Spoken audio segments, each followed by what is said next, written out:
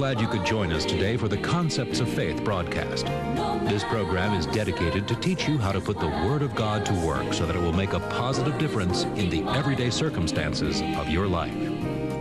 And now, here's Charles Capps. Welcome to the Concepts of Faith broadcast, where we're going to be talking about some things today that I think will be interesting to you. I call this off-the-cuff stuff, where we rightly divide the Word of God. Now, you see, Jesus never made anything hard. It's religion that made the Bible hard to understand. Jesus made things very easy to understand. And when we get into the 6th chapter of Matthew, we find Jesus teaching about prayer.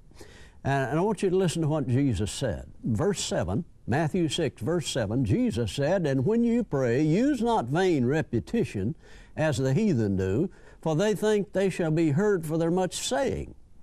Now, you know, you've heard a lot of people say, well, now you just got to keep on praying, you know. If we could just get more people to praying, if we could just get 20,000 people to praying. Now, folks, it's not the amount of people you have praying, and it's not the more you pray, it's whether you pray in faith. The prayer of faith is what God answers. Faith makes prayer work. Prayer doesn't make faith work. It is faith, confidence, believing you received. John said it this way, "If we know that He heareth us, then we know we have the petition that we desired of Him." In other words, if you know God heard you, you know you have it, because Jesus said, if you ask anything in my name, I will do it. Now, folks, you just can't get around that. It's in the Bible. It's there. It's established. But now listen to what Jesus said in the 6th chapter of Matthew. "When ye pray, use not vain repetition as the heathen do, for they think they shall be heard for their much speaking." Now, I know this is contrary to what a lot of people have thought and prayed in the past. But if we're going to take God's word for it, let's take what Jesus said. I mean, if there's ever any doubt, I always said it this way, if there's ever any doubt, read the red in the Bible. You see, this is in red. This is what Jesus said. And when you get into the red, He says, "I speak only that which I hear my Father say." So He is telling us things that He knows from His Father. He says, "Be not ye therefore like unto them, for your heavenly Father knoweth what you have need of before you ask Him." Now, He knows we have need of it, but you must ask Him, but you ask in faith. But what He's telling you is you don't go and pray the same prayer the next morning. If you pray it in faith, because of the principles of prayer. And Mark 11:23 or 24 says, "Whatsoever things you desire, when you pray, believe that you receive them." Now, when you're going to believe that? When you pray, not when you receive them, when you pray. And believe you receive them. If you believe you receive them, you won't pray about it the same way the next morning. You might pray the prayer of thanksgiving and praise for it. So this is the point I want us to see, that Jesus is telling us how to pray accurately. Now, I want us to go from there over to the 18th chapter of Luke. And this is what I call a sacred cow scripture. Now, let me explain that a little bit. Over in India, you know, they have a religion over there that they believe that their grandmother may have come back as a cow, so they wouldn't dare eat the cow. They worship the cow instead of eat it, and people died, starved to death, and wouldn't eat the cow. Now, let me show you something here. Religious people have certain what I call sacred cow scriptures that hold them in bondage. You see, the very thing they need the most is the meat for protein. They suffer malnutrition because they're misled into believing that their grandmother or their uncle or somebody came back as a cow, so they wouldn't dare eat the cow. Now, a lot of Christians worship the scripture but wouldn't dare eat it or assimilate it and meditate on it and get it on the inside of them.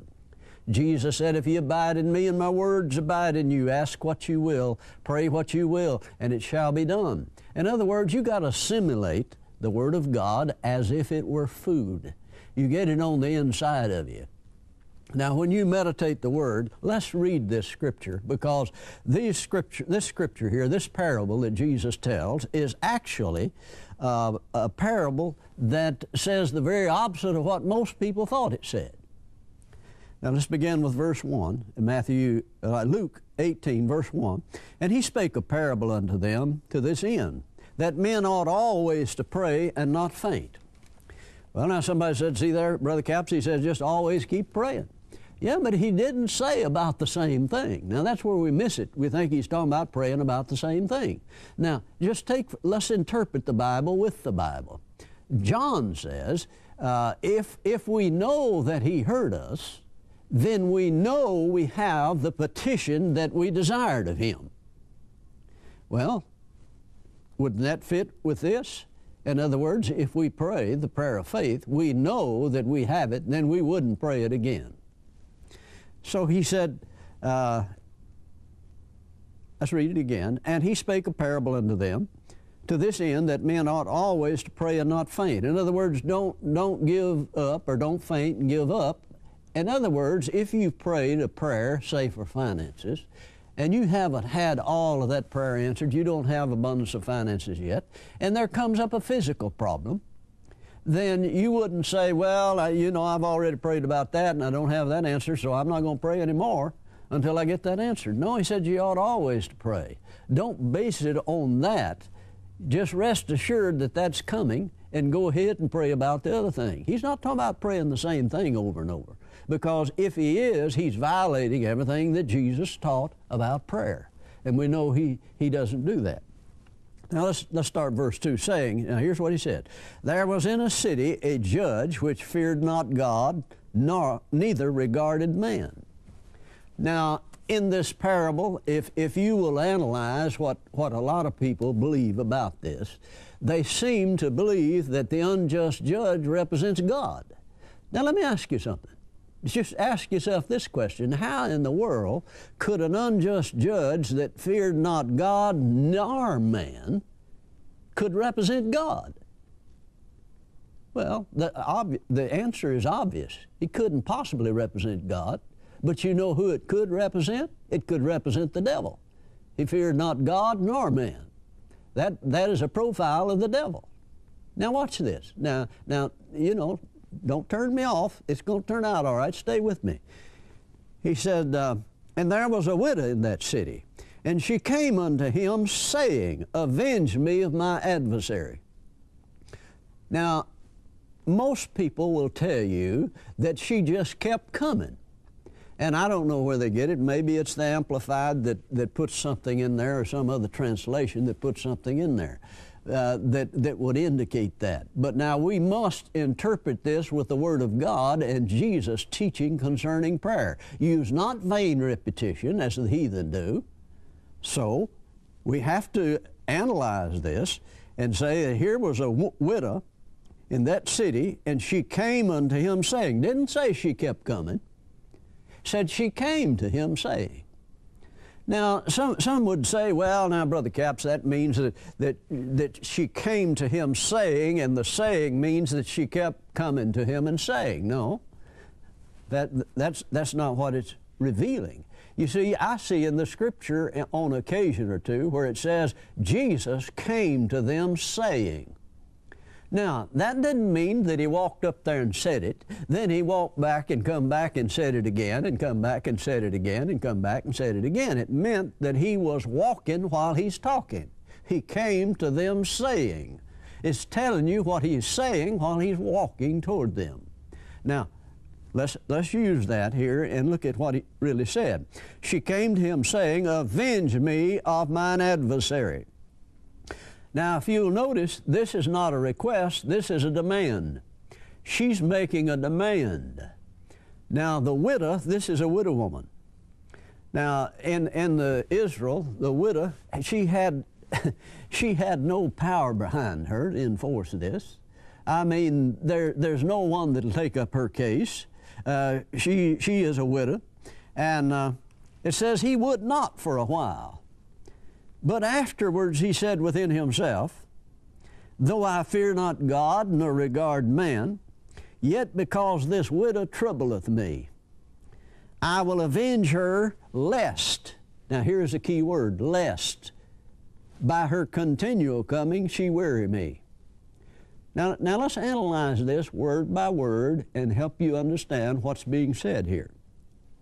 Yet, he says, though I fear not God, nor regard man, yet because this widow troubleth me. Now notice, when she came, he's only troubled. He's not yet weary. But if this widow keeps coming to him, she will weary him. Now I want to say that again. He's only troubled now. He's troubled in his head. Remember, he said he would not for a while, but afterwards he said within himself. Afterwards he said this on the inside of him. He said, yet because this widow troubleth me, I will avenge her, lest by her continual coming she weary me. If she continues to come, she will weary me. Now, this widow evidently represents a child of God, God's children. You get over into the book of Isaiah, you find that God said that the widow shall have more children than the married woman. In other words, it seems to be children of God. Because, you see, she came to this man, this unjust judge, demanding. Now, we know that the Bible says, come boldly to the throne of grace when it comes to prayer.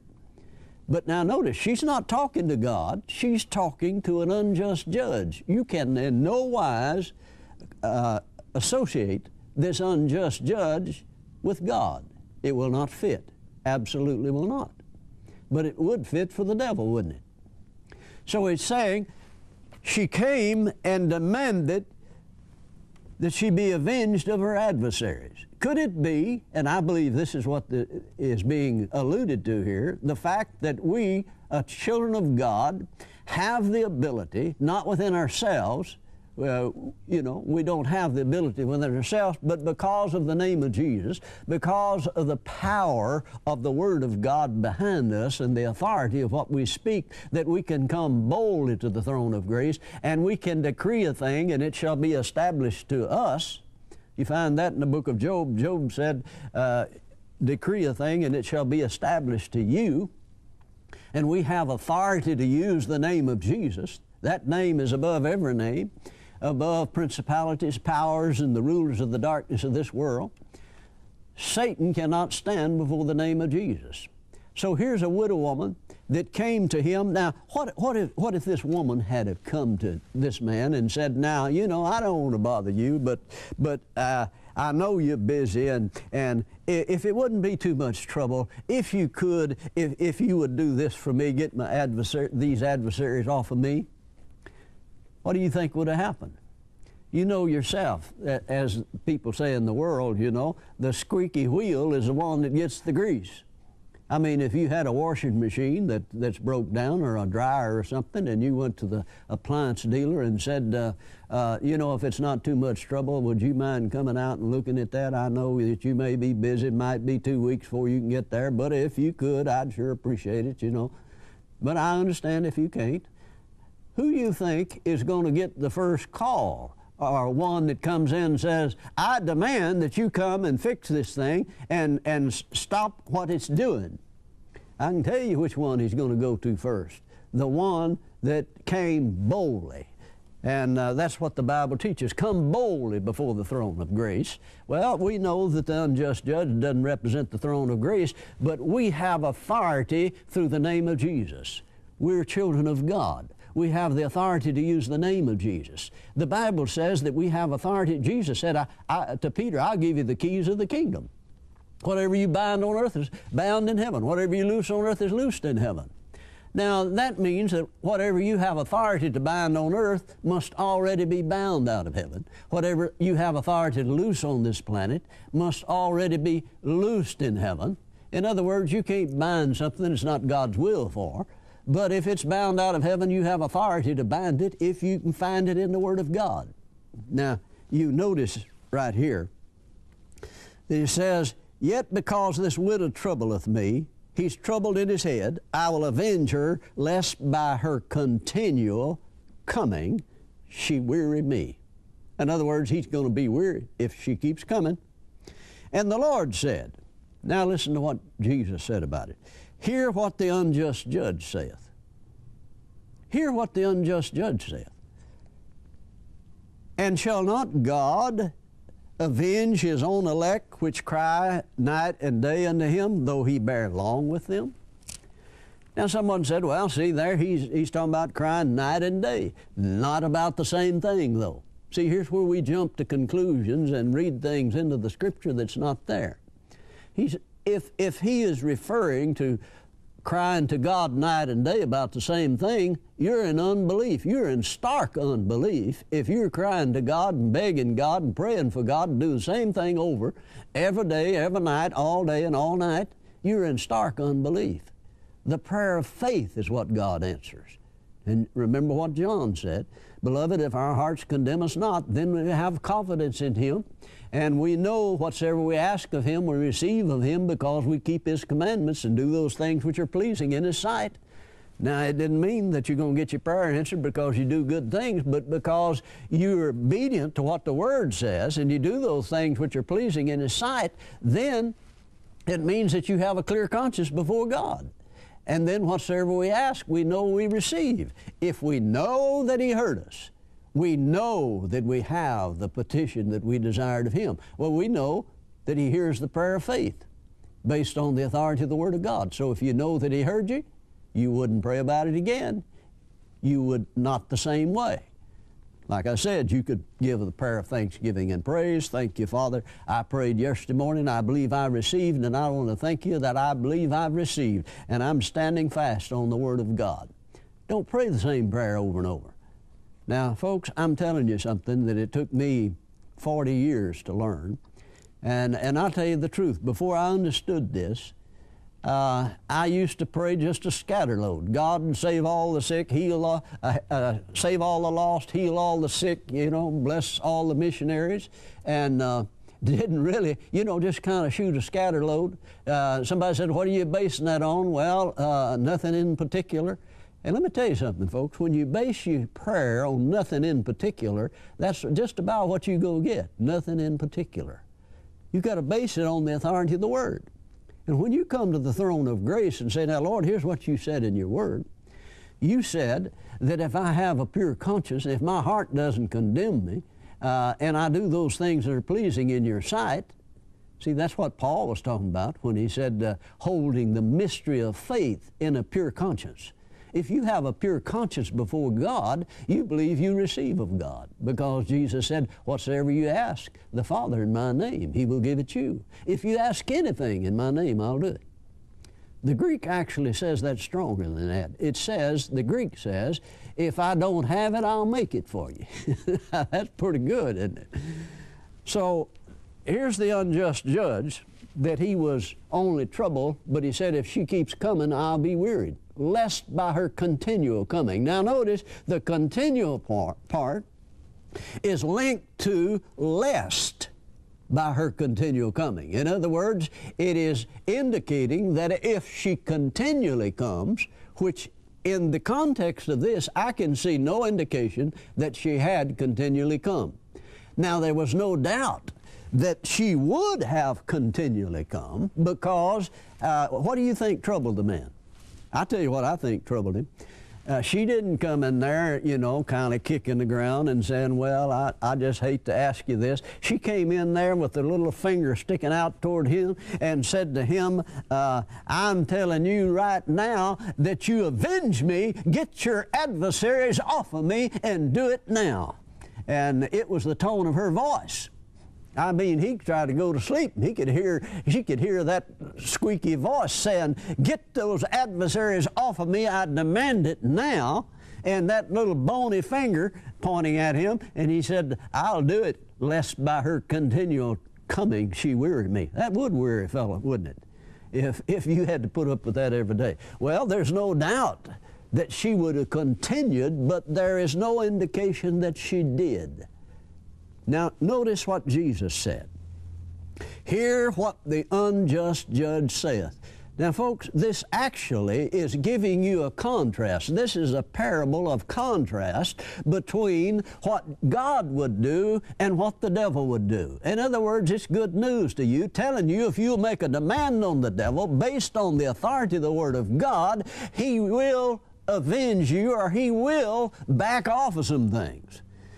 And some of you have just laid down and played dead, you know. I mean, somebody said, yeah, but you know, Brother Capps, the Bible said the devil is as a roaring lion going about seeking whom he may devour. Yeah, that's what it said. That's what Peter said. He's as one. Didn't say he was a roaring lion. He's as a roaring lion. In other words, he's all mouth. He has no authority here. We're born on this planet. We have authority here. And he's all mouth. God broke his teeth out. Did you know that God broke the devil's teeth out?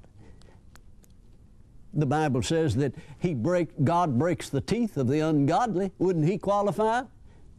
I'd say he broke his teeth out. So he's all mouth. But you know what the problem is? Some folks are just so soft and pliable, he can just gum them to death. He doesn't have to have any teeth. I mean, they just lay down and play dead when the devil comes along. No, do like this widow woman did.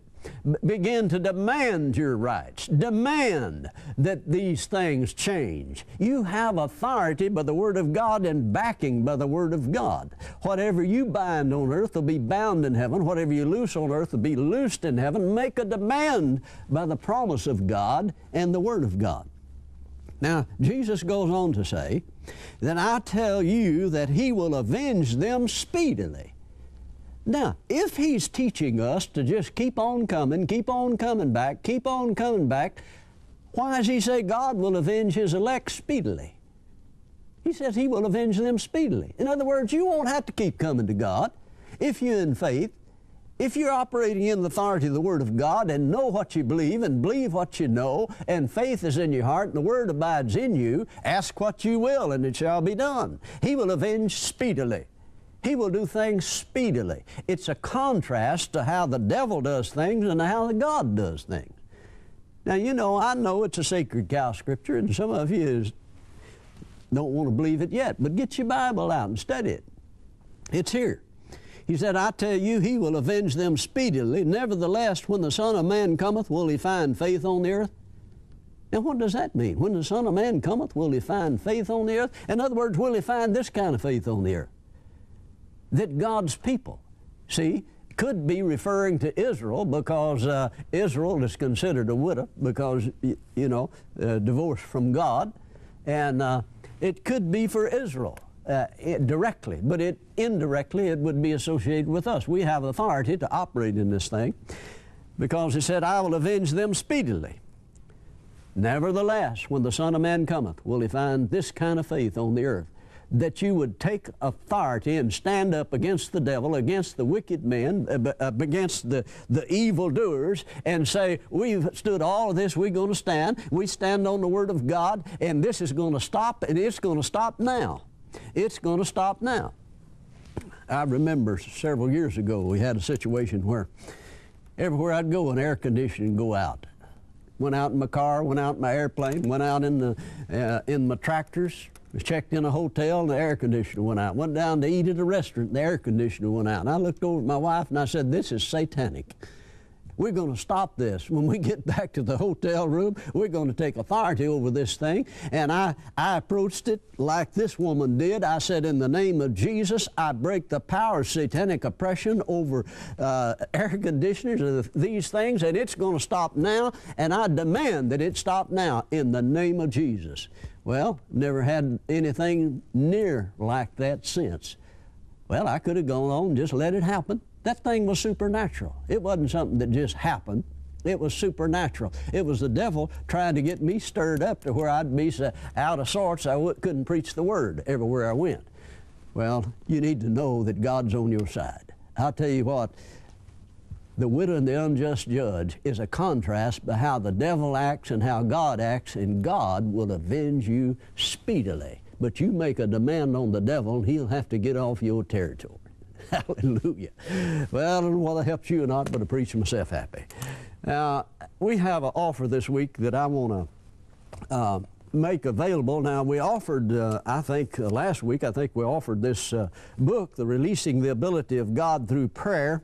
But I know some of you, you just, you know, you don't have time to read. You're on the road going here and there and yonder, so we want to make the tapes available. This is offer number 2012, Releasing the Ability of God Through Prayer, both the book and the tapes. Now, this is a talking book. I read this on tape, so you can hear it. You can have both the tape and the book for $16. That's offer number 2012, Releasing the Ability of God Through Prayer. And I'll tell you, it'll help you if you get a hold of this, because we're talking about in this book, in fact, I want to mention this, in this book we have a chapter called Confession Brings Possession. You know, if you confess the Word of God, you can possess the promise of God. And also we talk about the widow and the unjust judge in here. Now this book is 153 pages, something like that, dealing with prayer and dealing with importunity of prayer. Now we talked about this on one of the other broadcasts, how that the man that came for the bread at midnight, most people say that he just kept knocking on the door, just kept knocking until the guy got up and gave it. Well, that, you know, that's not in the Bible. That's what most people thought it said. But you see, when you say persistent faith, you've changed the meaning of the word persistence. When you say persistent faith, you're talking about faith that asks and just stands there until he receives. Now remember what Paul said. When you've done all to stand, stand therefore, having your loins girded about with truth. In other words, knowing what the Word of God said about it, that you can have what you ask for, if you believe it. All things whatsoever you ask in prayer, believing, you shall receive. Now, if you know that when you ask, you know you receive it, then you don't go pray for it again and beg and bawl and squall before God and say, now, God, you know, I've been praying for 3 weeks. I'll pray 3 more weeks. No, that violates everything Jesus taught about prayer. So you need this book and this tape. It's available to you for $16. It's offer number 2012 or 2012, both 2 audio cassettes and the book. We have a toll-free order line. It's 1-877-396-9400. That's 1-877-396-9400. Or you can write to me, Charles Capps, Box 69, England, Arkansas, zip code 72046. And it's $16 for both the book and the tape. Well, until next time, this is Charles Capps reminding you that the enemy is defeated, God is exalted, and yes, Jesus is coming soon. We're glad you could join us today for the Concepts of Faith broadcast. This program is dedicated to teach you how to put the Word of God to work so that it will make a positive difference in the everyday circumstances of your life. To order the product offered on today's program, call 1-877-396-9400. For more information about Charles Capps Ministries or for a schedule of meetings, write to Charles Capps Ministries, P.O. Box 69, England, Arkansas, 72046. This broadcast has been sponsored by Charles Capps Ministries and our partners in this area.